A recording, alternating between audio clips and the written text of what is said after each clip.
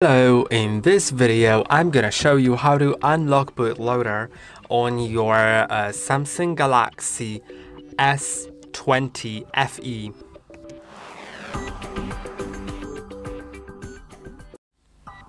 Okay, so as you can see here, I have the Samsung S20 FE, and in order to unlock Bootloader, which you may want to unlock because you may want to install some custom ROM or flash the ROM, do whatever you want with it, do some other unauthorized changes, feel free to do it. Of course, remember, it may void the warranty, although the phone is already like 5 years old, I believe, so maybe it wouldn't be that big of a problem.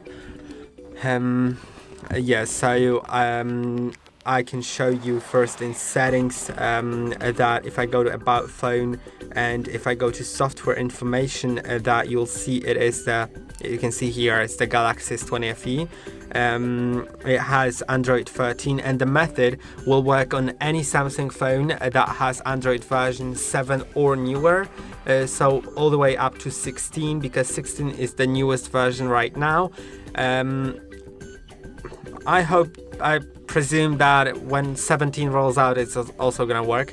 But yeah, you can see it has the security patch, the newest security patch, which is the July 1, 2025. So it's like all fresh. And now if you want to unlock Bootloader, first connect to Wi-Fi.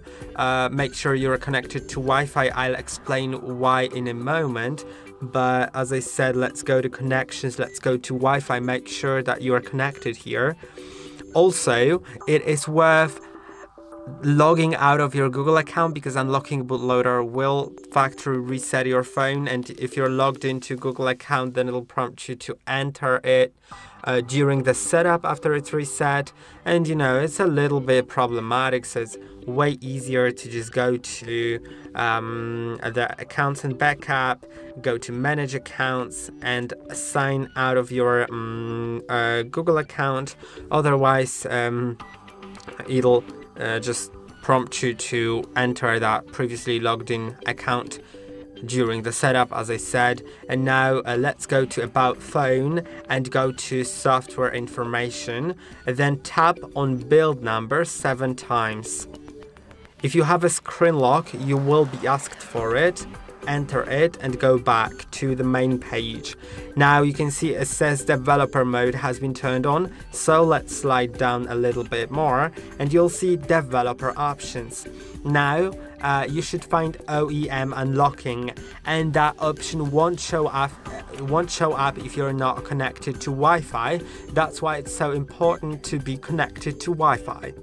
Now you can see I already have it enabled, so I don't need to do that, but you probably have it disabled, so you would need to just enable it, enter your screen lock, click on enable, and now you can turn your phone off by pressing and holding on power and volume down until you see this screen. Then tap on power off and tap on it again and wait a moment until the phone turns off.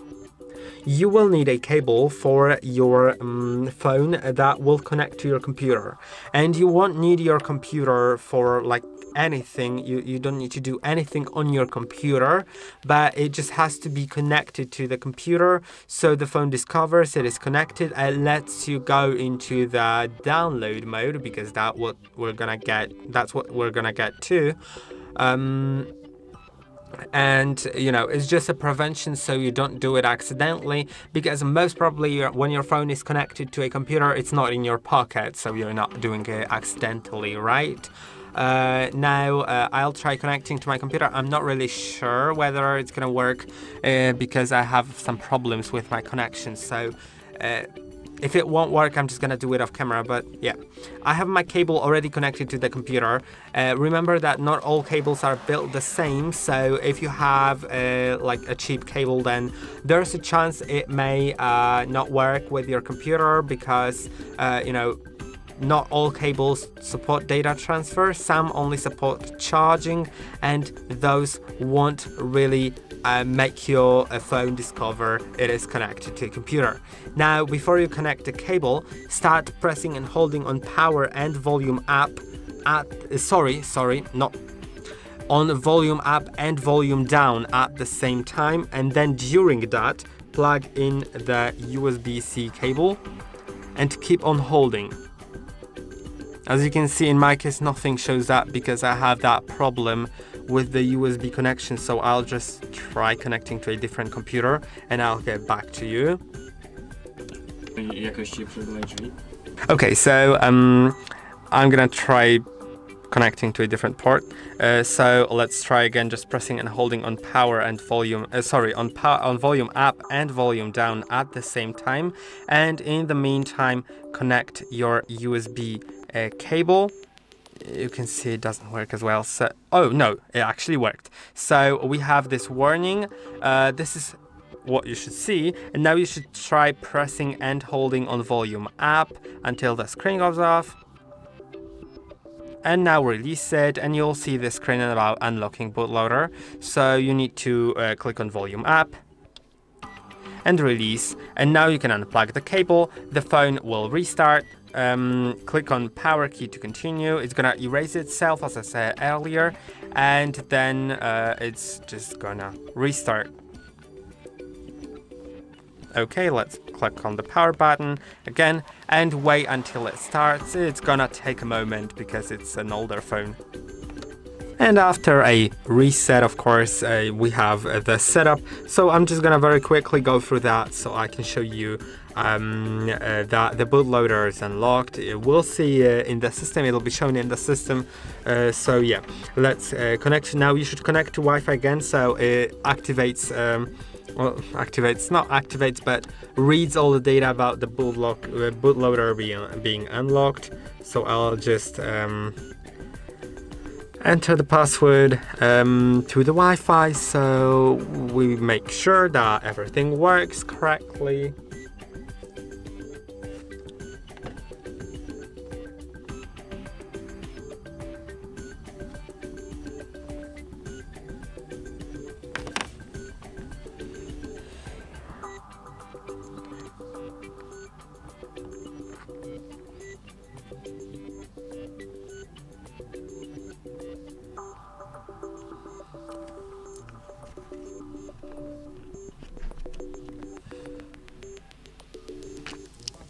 Okay, so you can see it takes a moment. I'm just gonna get back to you when it's done.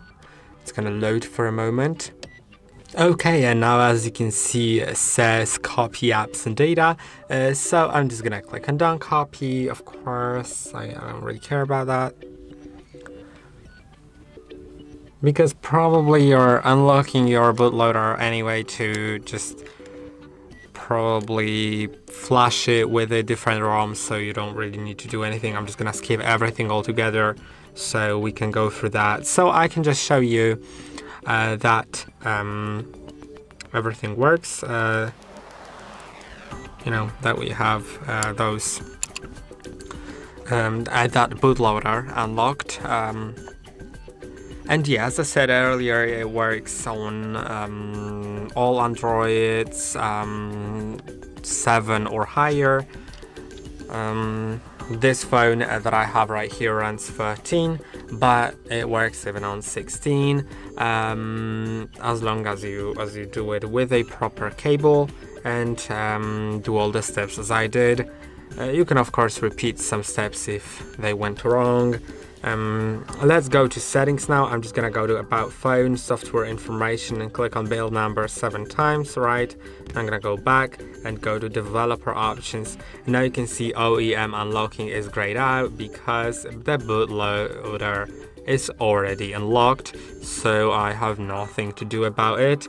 And yeah, if you want to watch a video about locking the bootloader, there's also one, and there's some other videos including flashing ROM on the phone. And I hope that this video was helpful. Don't forget to like and subscribe, and I'll see you in the next one.